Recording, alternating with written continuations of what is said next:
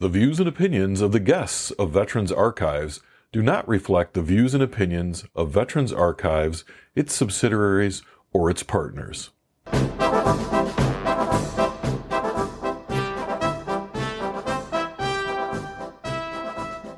Hello and welcome to Veterans Archives. This is a podcast where you can learn about our military history in the words and voices of the men and women who lived and created it. I'm your host, Bill Krieger, and let's listen to our next story. All right, this is Chris Vedder with Veterans Archives. Today's date is December the 8th, 2023, and we are here with Larry Vedder, who is also my dad, so this is a really cool interview. And what service did you serve in, Dad? United States Army Reserve. All right. Let's start back to the beginning. Where and when were you born? I was born October 16th, 1949 at Mount Carmel Hospital in Detroit, Michigan. And then where did you live growing up? I was born and raised in Livonia all my life. Okay. So what do you remember what schools you went to? I went to Central Elementary, and then I transferred over to Boxford Elementary. And from there, I went to junior high at Clarenceville, and then across the street to the high school. Okay, Clarenceville High School? Clarenceville High School, yes. All right. Did you have a mother and a father? And I know the answer to this, but it's part of the interview. Yes. My dad, Robert Guy Vedder, and my mom, Ruth Winifred Vedder. Haven't heard Winifred in a minute. Your dad, did he serve in the military at all? My dad served in the United States Navy during World War II. Do you remember the dates at all?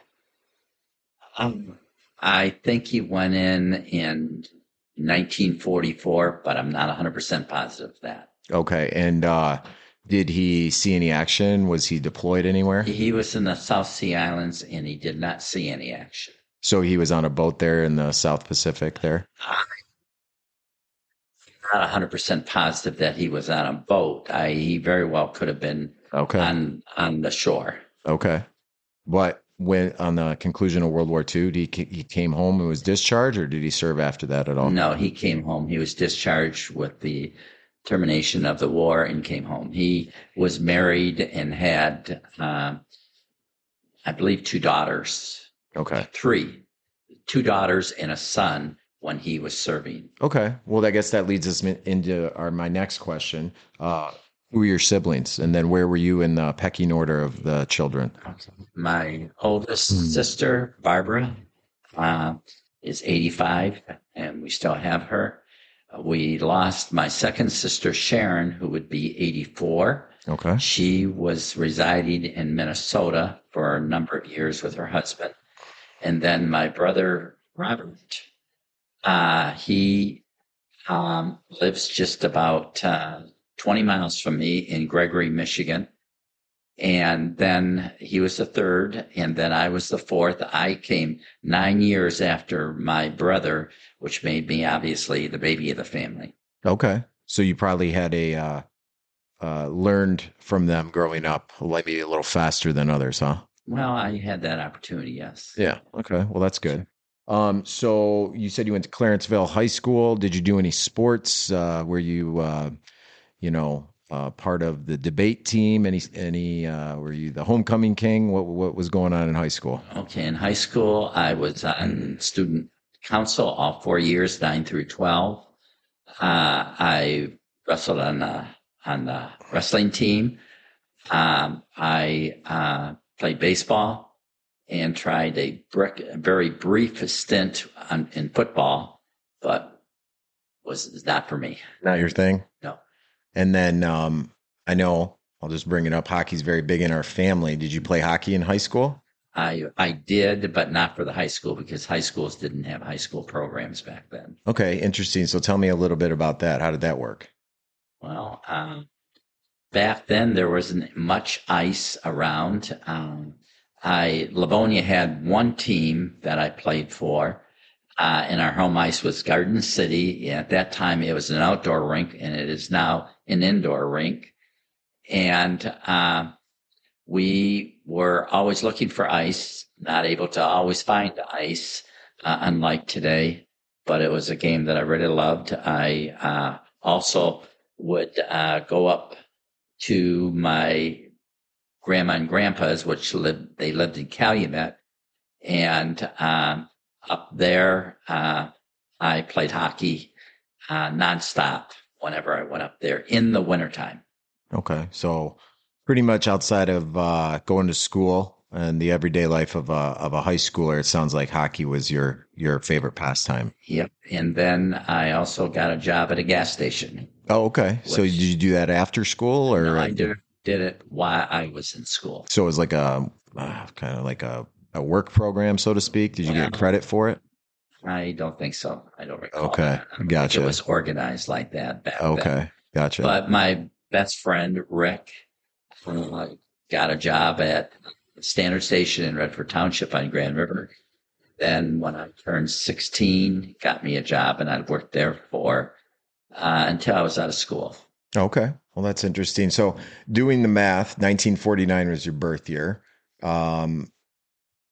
I'll let you speak on what year you graduated, but that's in a pretty important era as far as American military. It was Vietnam era. So what year did you get out of high school? And then what was that like, knowing that was going on overseas? And then did they implement a draft around that time? Yes. Back then, the Vietnam War was starting to really, really heat up. I graduated in 1967. Like your son, I was a year ahead because I started when I was 4, as did your son, Braden. And with that. So how old were you when you got out of high school then? I was 17, but 17. I was 16 for a couple months. I was 16 as a senior. Oh, wow. Okay. Yeah. So I was 17. And so with that, Vietnam was getting to be a big issue, even when I even when I graduated. And then, of course, that the magic number was 19 because there was a draft. And in 69, when I turned 19, they were drafting mega numbers of people.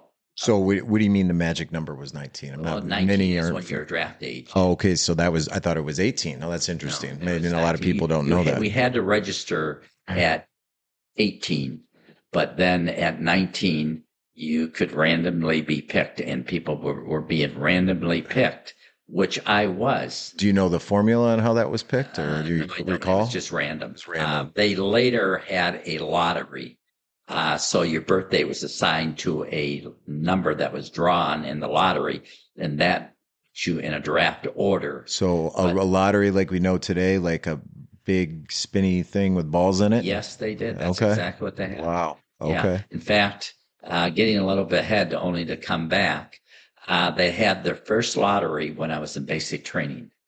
And it was really a fun time. Now, if I would have prolonged not being drafted, I would have been drafted because I think my number is 70 something. But there is some people in there that we just had entered into basic, and they were high numbers. I can't remember for sure, but they were real high, and they were sick because it was a matter of probably about three months. If they were delayed, they probably wouldn't have went in. And so back then, most people were not very eager to go to Vietnam or to go in the military. And so with that being said, I had a friend that told me about this post, 906 detachment. It was a military intelligence outfit down in East Detroit on Sherwood, I remember. And real quick. So you 1967 out of high school, 18 and 68. Registered for, what is it, selective service, I assume? Yes. Selective service. Then 19 and 1969. What were you doing at that point in your life out of high school? Yes, I worked at Sun Control when I first got out for a couple months.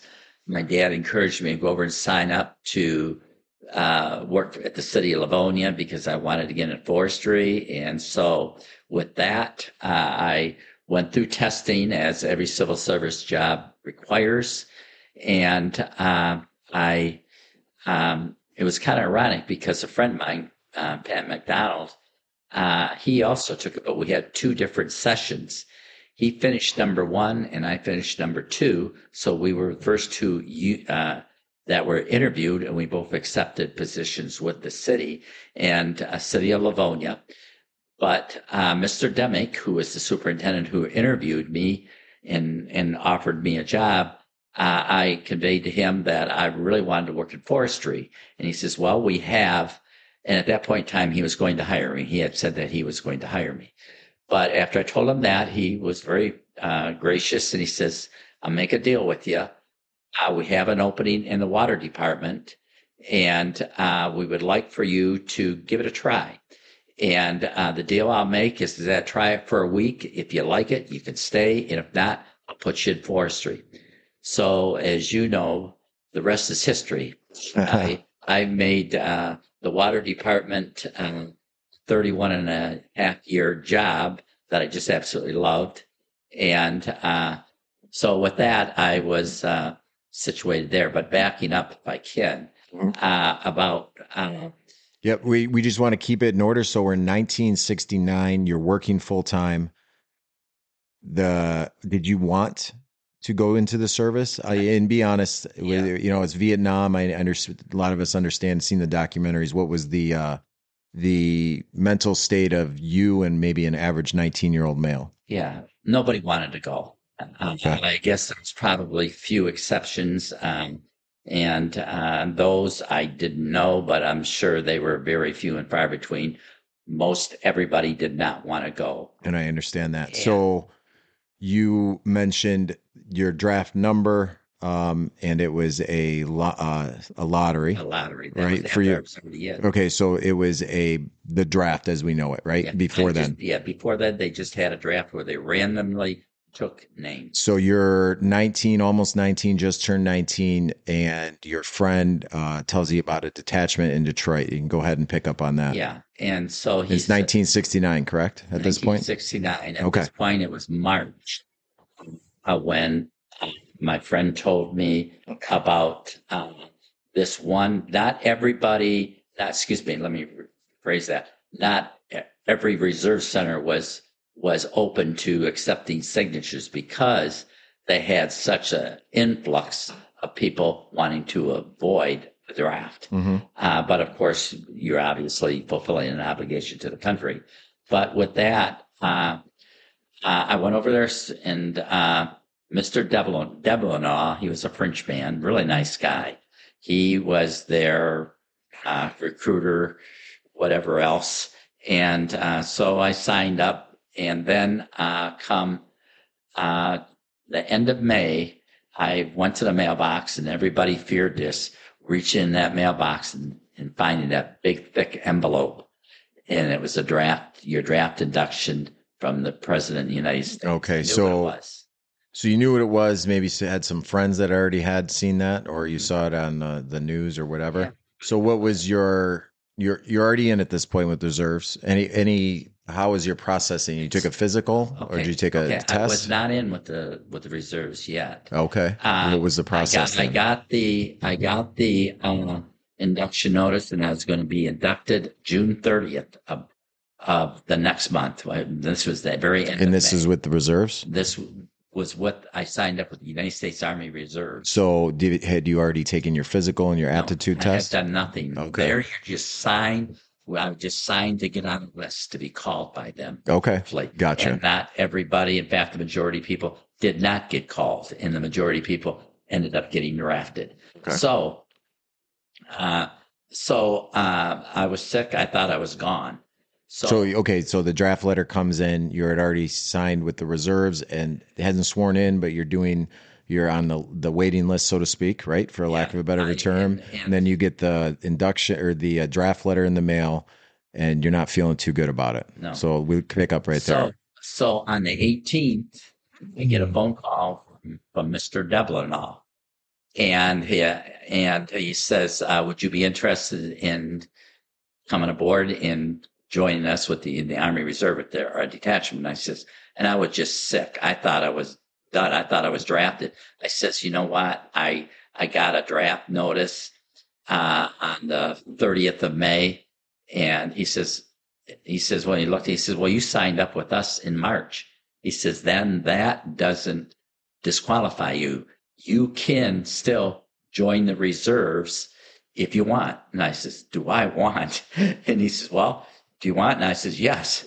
And so he says, can you be down here tomorrow? And I said, you better believe it. So I went down there, got sworn in, signed up, and I was in. I was no longer going to be drafted. That's interesting. So there was no physical back then? Or do you remember taking a physical, doing an aptitude test, any of that stuff? I know I took tests. I can't remember the order. Either way, you were all good. You're in the Army Reserves. Yes, okay. Yes. And then I did take testing. I believe it was after. Okay. Now, it was a military intelligence unit. They had not everything open. They had a place. In fact, another guy that I became friends with, he likewise got the same call, and he likewise was excited. And they had positions as a cook, and I took it. And that way I got into the Army Reserve. And, but didn't stop there. My big night, the 19th. 19th of what month? June. Okay. And that was, I went down to East Detroit on Sherwood, the Army Reserve Center there, signed up, came home, and I was happy because everybody knew the difference. What was it? Okay. Explain that for people that are going to be listening to this in the future. What do you mean by the difference or the sense of relief by not being drafted versus joining the Army Reserve? Well, what was the stigma or maybe even the truth in some scenarios? Yeah. The difference is if I would have went through and been drafted, I would have been whatever they wanted me to be. And the majority of the people, obviously, were infantry out in the jungle in Vietnam. That was the majority. Not everybody, but the majority, vast majority. And with joining the Army Reserve, the difference between the reserves and being drafted into the regular Army, the reserves, you by and large stayed home. You trained and prepared, but I never got called. The unit never got called up. Well, of course, as we'll talk further, I ended up transferring to another unit. Okay. But well, tell us about that. So we're in June 19th, you're at the reserve unit. And then what happens there? Yes, same nowhere. And I went over to my friend's and had a 128 Ram Air Cobra Jet Mustang, which was just beautiful. And so we had a friend that had a Chevy 2, 327, 360 horse Chevy 2, which was really fast. So we decided we were just going to go out and race. We went out an 8-mile to race. And this was late. This is probably close to midnight. In fact, I think my clock in my car said it was a little after midnight. So right there we were. So we went out and we raced, and we was coming back from the race, and I ended up getting into a head-on collision with another car. And there on 8 Mile, it was double laned with a center turn lane. And that's where we hit head on, is in the center turn lane. And my life was forever changed. In fact, I was just a chiropractor today. And the reason being because of that accident back in 1969. I've had ongoing neck and back problems ever since. It's most certainly has lessened and gotten much better. But my wife is sitting over. She can probably recall times when it was very, very difficult having had that injury and then dealing with it ongoing. Back then, the big issue was I had brain swelling, nothing like my son and your brother, but yet it was an issue. And that was their focus. They took me to Boxford Hospital, which was only a couple of miles from the accident site, and transferred me over to Wayne County, where they had a neurosurgeon on staff. And I was there a week, and I don't know if it was in trauma or whatever it was back then. I don't remember. I don't even remember being in the hospital. But at any rate, I came home, but they didn't put me in a neck collar. They didn't address my terrible situation with whiplash and my back problem, and it only got worse from there. Okay. So sounds like you obviously had a traumatic experience there. Any setbacks as far as your process with the reserve then? No. Were you a recruiter's dream or excuse me, nightmare by you getting hurt as a recruit? Or were you good to go? You know what? I just convalescing. I went in to do my training in October of that year. So what was that? 6 months later from the accident, and I was off of work for a month, but then I was determined that I was fine, and then I went in. I can't remember exactly what my entrance date was. It was in October, I remember. And of course, Entrance as in going to basic training? Going to basic training. I Okay. went to Fort Bliss, Texas, El Paso Yep. to do my basic training. And then I did my AIT over at Fort Huachuca, which is in Arizona.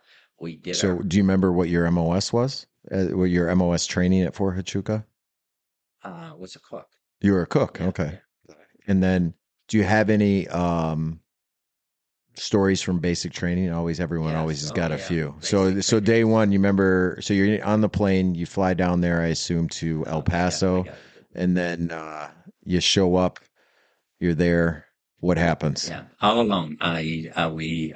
Those from the reserve unit, you went wherever. The normal for the men in our area went down to Fort Knox and trained. That was the normal place to go. But reservists, I went down to, and I was the only one for my unit, because of course it's sparse. But at any rate, went down there. As you said, I flew down there, and we went to Zero Week, which is what is it called? The Reception battalion? reception station. Yes. I was there for a whole week. Okay. And as you know, I don't know how long you were there, but at any rate, I said to myself, this is great. And so, anyhow, Why was it great? it was great because no one's ever said those words in basic it was training. great because I wasn't in basic training yet. I Well, was at reception. 0 station. week part of it. Yeah. And because nobody was yelling at me, we could eat, we would do things. And so finally, then about a week after I got there, they told us they were coming to get us. So they came. Who's coming to get you? The drill sergeants. Okay. Cattle. So this is probably your training unit drill sergeants, right? Yes. The ones you will be with for the next, how long? 2 months, 9 weeks, something like that? Well, it was 8 weeks. 8 weeks. Yeah, Okay. 2 months, okay. So, I, being very naive, we were sitting all on our duffel bags, waiting for the cattle cars to come. We call them cattle cars because you stood up in the back and like cows, and so we call them Makes cattle sense. cows. Yeah. Okay. And so, I'm sitting there, and a drill sergeant, I'll never forget his name, Drill Sergeant Drake. He was just a little punk, but at any rate. And this is late 1969, right? Yes. Okay. Yes. And so I was sitting there, and he walked through, and I looked up and I smiled at him, and he went ballistic. He says, "What are you doing?" And I was floored because I've never had anybody react like that when I smiled at him, just being friendly. And you were just turned 19. And I correct? just turned 19, yeah. And so he swore at me like I never heard before in my life. He used words I never had heard of. And so he was obviously on me. And we started the basic training, and the majority of our platoon was reservist. So it was really a great platoon. We were a platoon of the cycle. So did the drill sergeants give you a little crap for being in the reserve? Okay. No, they never brought up the reserves. I don't even know if they knew, but they never brought it up. But this drill sergeant Drake was, like I said, a little punk. And with that, he was on me. Well, On you after the first day, or Yeah, just on me. So after Just that smile, he remembered you and he was on you. Thought I was a smart aleck for that Well, reason. that's no fun. No, and it wasn't fun. But sergeants that were, I mean, they were mean too, but they weren't unreasonable like this guy was. This guy jumped on his hobby horse and thought he was King Tut. And so finally he got transferred out of the company, and he only came back in the last week. I don't know where he went, but I really firmly believe that he got transferred because he's just so unreasonable with me. It would have been pure hell if he would have stayed the whole 8 weeks for me, because he was just, I mean, and I was a very good troop. Physically fit, did what you're told the first time. I was always number 3 in the company in the training. Okay. But in the 6th week of training, they told me to go over to the orderly room. So I went over there, and they said, we got a phone call. And I was really kind of shocked by it. So I was handed it to it, and it was somebody with the Red Cross on the other end. And they said, we're sorry to inform you that your nephew, Gary, has died. And it was really hard. I really broke down. And so how old was your nephew? He was 22 months when he died. Oh, and wow. So now I was the Army's reservist. The reservist status surfaced there because if I was regular Army, they were required to let me go home. But as a reservist, there was not that requirement. So was he your sister's? My sister, who has since died. So that would have been Sharon. Sharon, that was her. 22 months. 22 and months, do you remember how he passed? Let's take a quick break. Veterans Archives is a 501c3 nonprofit organization, and we rely on donations from our listeners. If you are enjoying these stories and would like to support our continued efforts, please go to www.veteransarchives.org and select the donate button. Thank you. He had, I'm not really positive.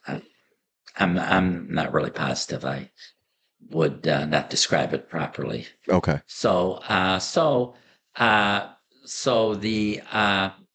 the orderly said, go over to headquarters, company headquarters. So I went over there. Of course, I knocked on the door. The command sergeant major was at the door. He saw that I was crying. I wasn't crying, but it was obvious, I guess. So he invited me in. Captain Walla, I'll never forget him, the captain or CO, he says, you want to go home? And I says, it would be nice. And he says, well, you can. He says, how long do you want to go for? That's exactly what he said. And I says, I don't know, sir. He says, how about a week? I said, okay. And he says, you got the money to go home? And I says, I don't know. He says, you let me know. He says, we'll get you the money. And so I went back and I had the stash and I had the money. As it turned out, they made all the arrangements. How did they pay you back then? Was it they gave you a paycheck every week, or you didn't know you had money until the end of basic training? Well, as you said, you didn't know if you had money. I mean, it's kind of alarming. Yeah. You didn't have money in basic training? I mean, we did, but we got paid electronically. So that's why I was wondering, did they give you a fat? We got paid. We undoubtedly got paid by cash or probably a check. We'd go over to PX and probably cash it. I can't remember that. Okay, gotcha. So that money was from what you made down there. Yes. Okay. Yes. And so with that, so I did have it. So I went back and told him. He says that's fine. So he said, so he let me go home, and which was again nothing that they were required to do. And so that's not the end of that story. So I went home, of course, went to the funeral. This is week 6 of basic training? Week 6. And that is that I missed where you go over everything. Learning what you applied. Yeah. The more classroom. Then you have the last week, you have where all your testing is done. And field training exercise. Yeah. I mean, everything. And so I got back. And I got back just the day before we was going to start the testing. And everybody, and I realized the importance of it then, not realizing it prior to, that you had to be perfect and sharp with everything. When they called a out face, right face, left face, whatever, parade rest, you had to be sharp and acceptable to that particular sergeant who was running that particular station. Mm-hmm. And so anyhow, I kind of hesitated in my second station. And the sergeant, there was drill sergeants weren't involved. The sergeant there he says, don't worry. He says, you already passed. And I says, what? And he says, you're good. Don't worry about it. So they had already arranged that I was going to pass, whether I missed it or not, given your situation. Yeah, given my situation. So Captain Walla, I'll never forget how he was so gracious and kind to allow that to happen. So everybody, of course, when everybody was with me, it was, wow, your luck out and everything. Well, there's two people that didn't make it, and it was more of a rarity for somebody not to make it. But there was two people, and so with that, I made it. And so from there, you're at Fort Bliss. And any crazy stories in basic training though, besides Captain Drake? Any issues? Drill Sergeant or Drill Sergeant Drake, excuse me. Yeah. I remember we had a drill sergeant just came back from Drill Sergeant Fields, real big guy. And he just came back from Vietnam and he's going to finish out his time as a drill sergeant. And I think that was the case with Drake too, but I wasn't sure about that. And so we had our head drill sergeant was Drill Sergeant Fields. And he was crazy. He was just a nut. And everybody knew he was. I think the other drill sergeants as well. And he would just go berserk. People were scared of him because he was really big too, but he was crazy. He was a prototype drill sergeant that you heard about. Mm. And so one of the more fun times is that the drill sergeants, and I forget what week this was, but they usually, it was a Friday night, they usually went out, drank. Well, they decided to mess with the trainees. They come busting in, and I was the first bed in the door. And so, of course, when they came in, my obligation was jump up and call everybody to attention because of them coming in. And so they come busted in. I think there was three of them. They were drunk, terribly drunk, but they were yelling and screaming. And then after they yelled and screamed at us for a short time, they said, everybody out in the quadrangle. That's where we did a drill ceremony and different things. And so everybody had to hurry up and get dressed. Of course, you wore helmet liners that sat appropriately on your head.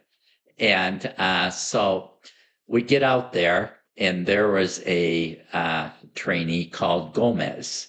And Gomez couldn't speak English at all. And I don't think he was looking real hard at failing so they wouldn't have to go in. So we're all out there in formation, and Gomez just so happens to be in the front row. And Gomez, when he came out, he didn't come out with his liner. He came out with a steel pot on top of his head, no liner. And so they saw him, and they started calling him names, being a turtle, because he looked like a turtle.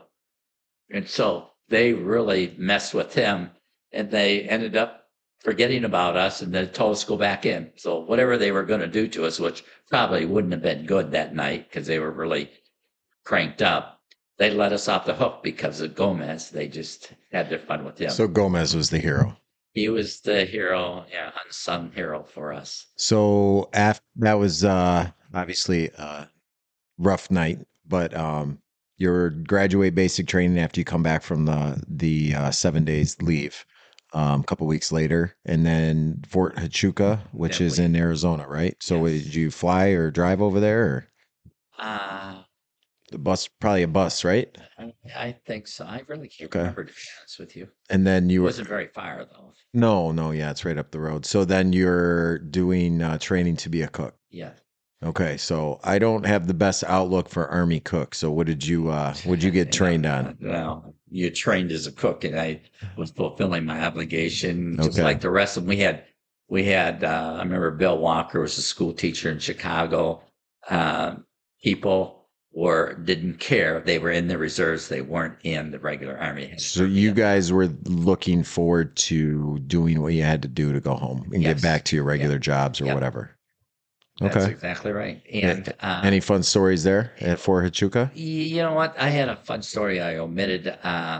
Is this back to basic bivouac, training? Basic training. Okay, yes. go ahead. Yeah. Bivouac FTX is what it's called now. Rigors Range, which is in New Mexico. That's where we bivouacked. And we, of course, had an orientation class telling us the perils of being out in the desert. And now this was in November, and so it wasn't hot, but it was still the desert. And so one of the things the instructor brought up is snakes. Well, as you know, I have a terrible phobia of snakes. I can't even look at a picture of snakes. That was back from a childhood incident we don't need to talk about, but that's right. And so with that, I was sweating bullets, not knowing, because we were going to be camping out there. And of course, everybody had their shovel halves, and we put two together. We had a little tent. And so he informed us that the cycle before us, one of the trainees, in fact, I just told this story just the other day to somebody, I can't remember who, but some way the trainee got in his sleeping bag with a rattlesnake. It was in his bag. Now, I don't know how he didn't get bit getting in, but he did. But the incredible thing, to talk about almost another miracle, they got him out without being bit. But they were passing on to us is that you do not just get in your sleeping bag like this trainee did. You got a weapon, you poke it, and make sure nothing's in there before you get in there, because otherwise you might not be so lucky like he was. And wow, so, yeah. So anyhow, and also too, everybody told me prior to going in the Army, do not tell anybody that you're scared of snakes, because they'll be unmerciful. Well, I got close friends with my other platoon mates, and they were all reservists. So not all. I think there's maybe 6 that were regular Army, and then the rest were reservists. And so everybody was really close and good people. And so I told a lot of them through the courses of conversation that I had this phobia. So we were out during bivouac, and there was a commotion out about probably 25 yards from us. And what was said is that the drill sergeants had killed a rattlesnake, and they were scaring some guys with it. And so it was really awesome, because not the whole platoon, but several of the guys encircled me to hide me. And so I wouldn't be noticed by the drill sergeants, because they wouldn't have cared. If they would have found that out, they would have put that thing on me, and I would have died. There's no way I'd be able to cope with that. But anyhow, they protected me. So that was one of the more unique and scary things I experienced in bivouac. Okay, so you didn't have to deal with. And also, too, one other thing, too. No, I didn't. The last night we had night fire. I'm sure you probably did, too. But preceded that was a forced march. And I can't remember, it was 5-6 miles with full gear, weapon, everything. And we were told that the first, I can't remember, 3, 4, 5 guys that made it, the first 3 or 4 or 5 that finished first wouldn't have to dry fire, go in night fire, excuse me.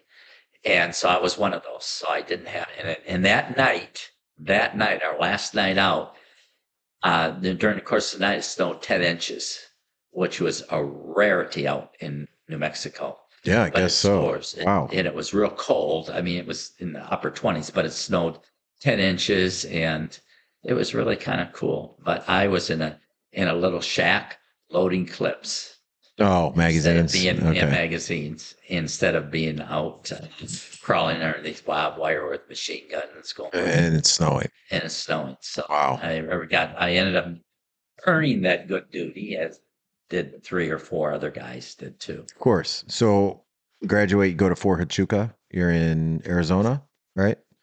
Then what do you do? How long were you there? What did you do? And then what was that experience like? Well, it was a fun experience. I developed a friendship with Roy Ramirez, one of the nicest guys that I probably ever met and still will be.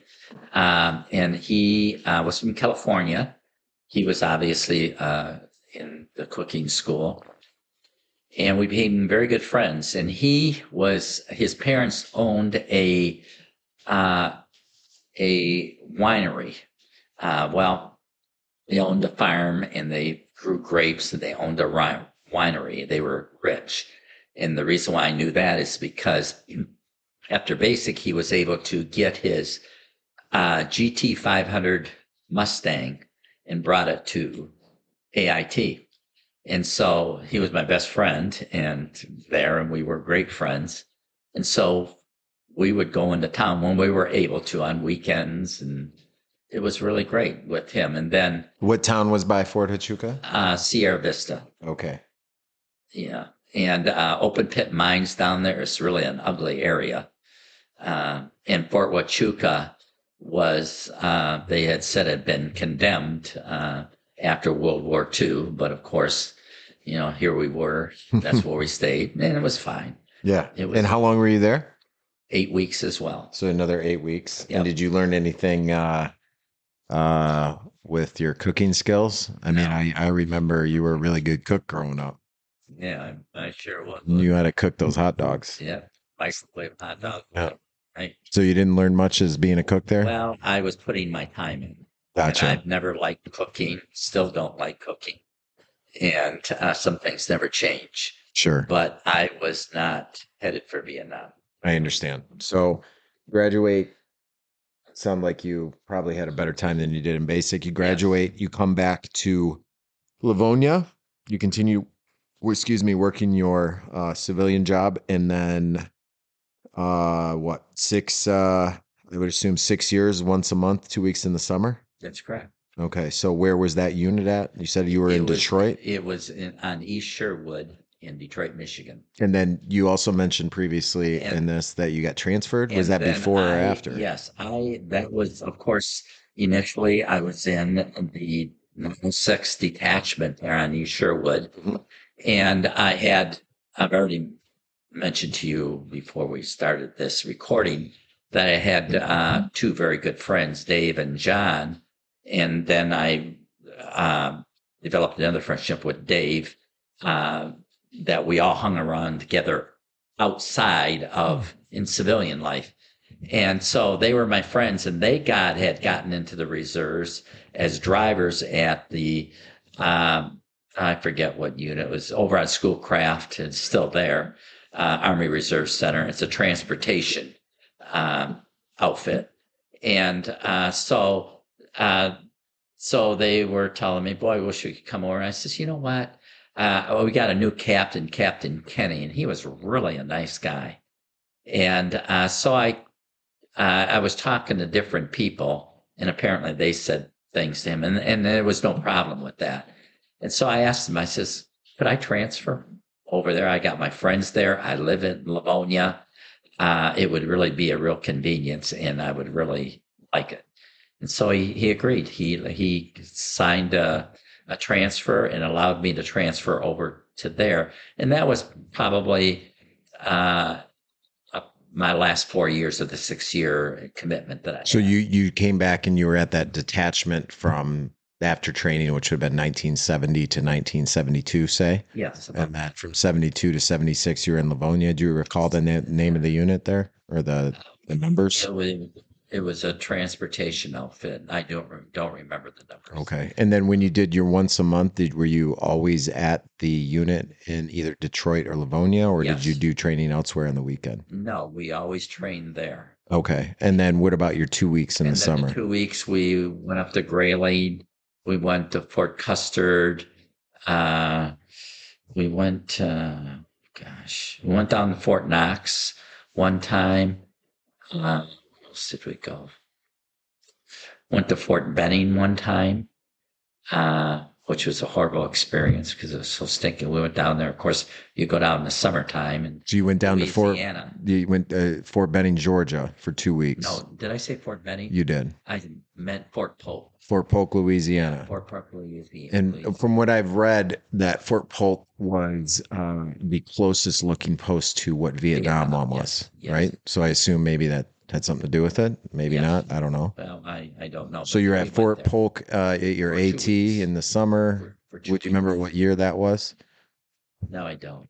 Was it towards the second half of the 6 years, or Probably. Probably. That I know it was because I remember so my 74, 75, right around there? So what was so bad or great about those 2 weeks? Well, it was horribly hot, and I was not accustomed to having born and raised in Michigan to have a constant 90 plus humidity and 90 plus temperature.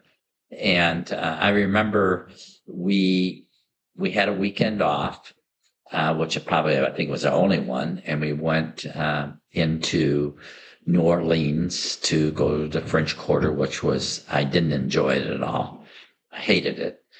And, but we got a car, we rented a car and, drove there, came back, and I never forget, as to kind of illustrate how it was. We stopped at the gas station because we were kind of lost as to how to get the car back to the airport. And so we stopped at the gas station, and, I got out because I was driving, and I went in the station, and the two guys that were in there, very nice guys, they told us where to go, but they looked like they had just got out of a shower. They were soaking wet, and that was from sweat because of the humidity and heat, which was very typical back then. After 9 o'clock, maybe even earlier sometimes, you were soaking wet. So you were doing cook duty then, or you're in transportation? I'm sorry, Transportation. So what was your daily AT like? Transporting officers? Or? Yeah, yes. We were driving. I was driving a Jeep back then. I don't remember driving a deuce and a half or anything. Okay. Driving, you'd be assigned an officer and drive him around. So you're their driver. Yeah. Okay. And it was so really you great just too. sat around and sweated all day. Yeah, but you could get underneath the tree. There was things that you did, but it was a good duty. And I know that we had latitude a little bit. If he said he's going to be a couple hours, you could move, and there was different. They were pretty reasonable. Okay. So then you do your 6 years. Any by that time, what is 1975? Probably do the math. So your withdrawal in Vietnam has already been happening. You're probably either already completely out or about to be. Yes. Any thoughts on reing up, or were you good with your civilian life? Back then, I didn't. We as a group. A group of friends, right? That you mentioned. There's 3 good friends that I had, and we wanted nothing to do with the Army at that point in time. I understand. Did our time, and we were out. Although I kind of regret it in a way now, but there's no way I was going to do it then. But in hindsight, I wished I would have stayed in because I liked it. In the reserves? Yes. Okay. Yeah, I liked it. I actually liked it. In hindsight. Yes. Okay. I really did. I Well, you were basic training. by that point you were still probably pretty young. So Yeah. 24, 25 years old. 20, 25. Yeah. So sometimes, everyone makes decisions younger that they would And do. I had 2 friends that were very adamant in their for the military. Sure. Okay. So I didn't mind. Do you talk to anybody still from back then, or you're pretty good at remembering names from basic? I can't say I can.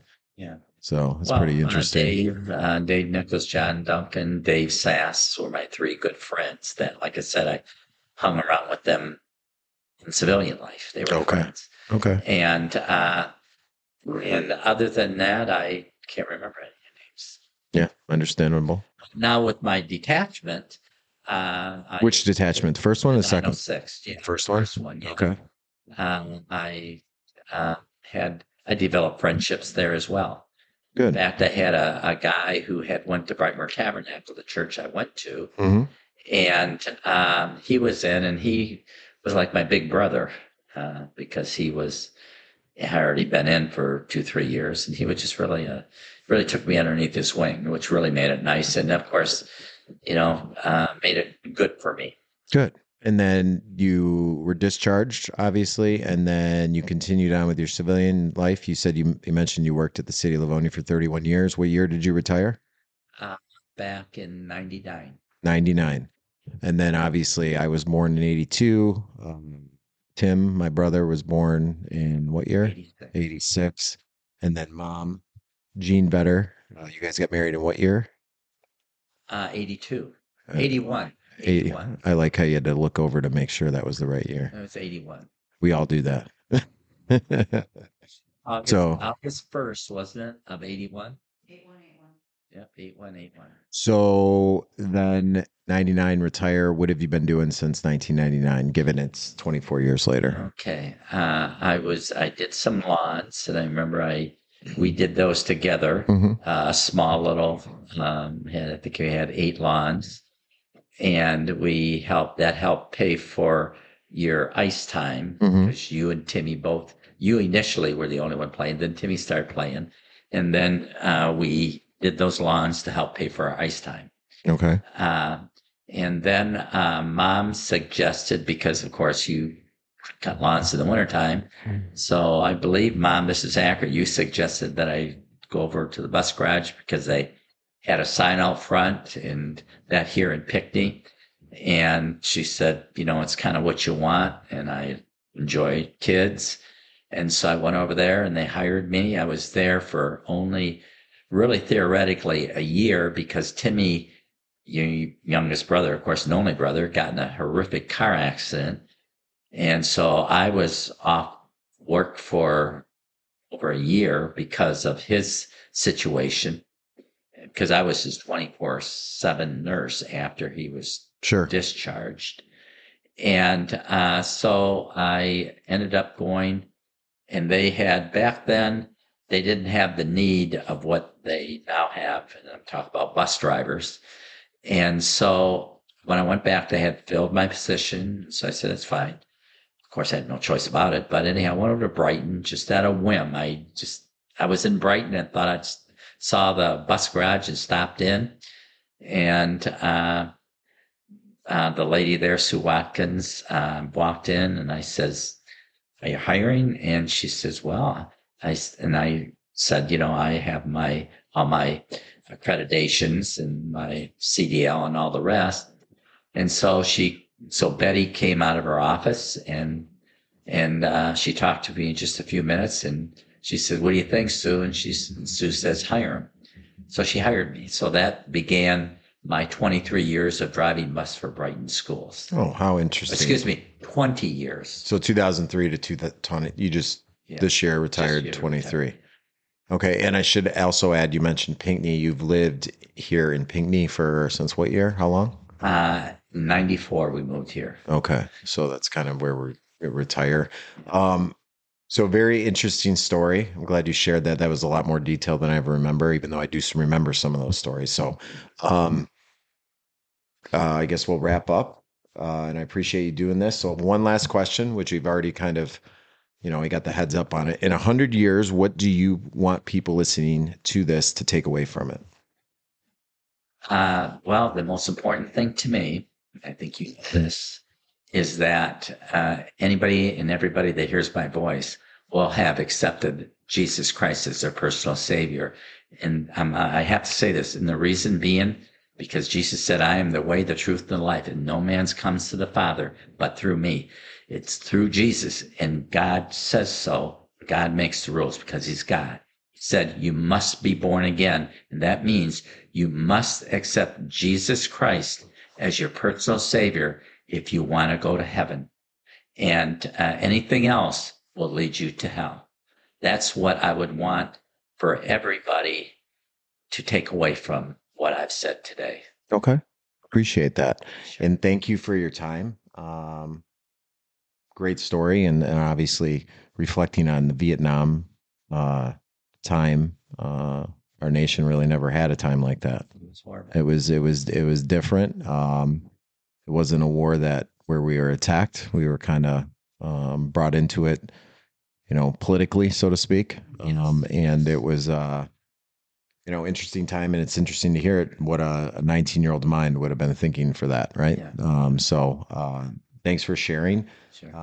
And thanks for your time, and hopefully moving forward, people that listen to this now and in the future will appreciate it as much as we have. Let me leave you with this one last thought. Is that if I wouldn't have been able to go in the reserves, I most certainly, there is no second thought I would have went in to the regular Army. There is no... As a draftee. There was no variance there. I wasn't going to do anything other than... But the reserves offered me a great opportunity not to have to go in. And I was very, very grateful for that. And we all are too. So thank you for your time today. And that'll wrap it up.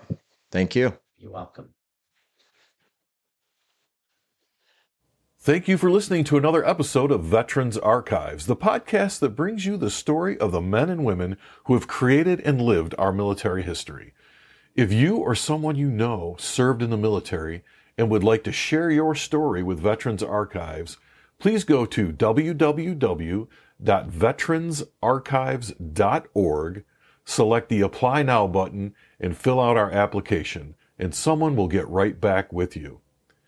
Veterans Archives is a 501c3 nonprofit organization, and we rely on the donations of our listeners. If you are enjoying these stories and you support our efforts, please go to www.veteransarchives.org and select the Donate button. Any donation is certainly appreciated. Look for Veterans Archives on your favorite social media. We are on LinkedIn, Instagram, and Facebook. Just look for Veterans Archives. Like, follow, and share our page. We'd certainly appreciate it.